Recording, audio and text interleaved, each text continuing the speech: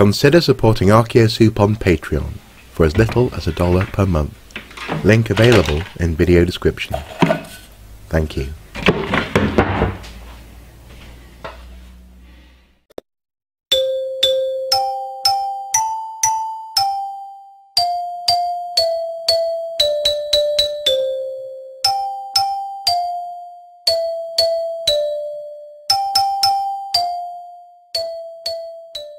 Hello, welcome back to the A to Z of Archaeology.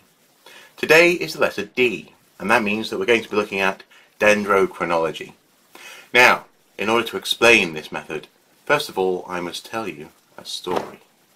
Earlier today I was on my way to buy the latest issue of the current Archaeology magazine. I was enjoying the sights and sounds of the day and generally having a nice walk, when all of a sudden, what should I come across but a piece of wood in the road. Like most people, the first thing I wondered was, how old is this wood? So, how can we date this piece of wood? Well, unfortunately this piece of wood is too small to be dated using dendrochronology.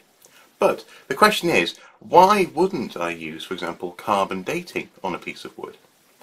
Well, there are various reasons. First of all, it may simply be too expensive. Carbon dating isn't the cheapest method to employ, especially if you're just a lonely archaeologist. Secondly, actually all of the material, the living material within it, the carbon, may actually have been replaced long ago. It can be waterlogged wood, or it can actually be wood which has been is going through the process of becoming petrified. So carbon dating doesn't always, or isn't always, a practical method to use. And that's where dendrochronology comes in. For every year that a tree is alive, it adds an extra ring to its trunk, and by slicing a tree in half, we get a sense of how old the tree is. Once a tree is cut down, it ceases to grow. It's this central truism upon which dendrochronology is based.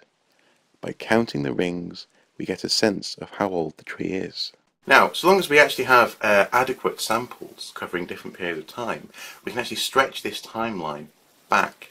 Not every year is the same, and this is very clear when we look at the rings of a tree. On a dry year, the ring may be thin. If there's been a fire, the ring may be black. And bit by bit, we're able to get a sense of the many different years and how each year has affected the tree. By comparing samples from different trees, we're able to gradually map backwards in time by using certain years as overlaps. So like the pattern on a jigsaw puzzle, we're able to get a sense of the depth of time covered by all these different trees by comparing where there are commonalities in the rings.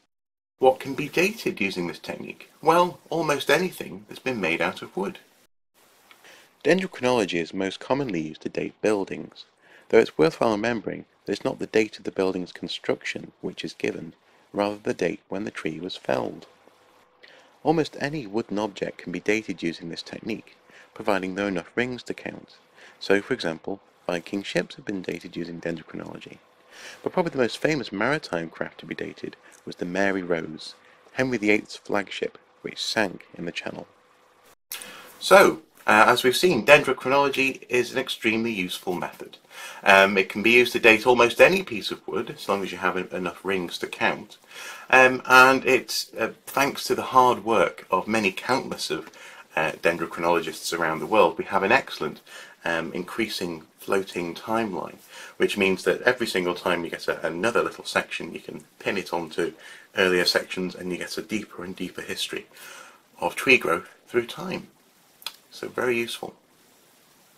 So that's been D, dendrochronology. Thank you for watching. Hopefully you found this video useful. If you have any comments, feel free to comment below. If you'd like to send me a message, please do. Naturally, please do subscribe to the channel.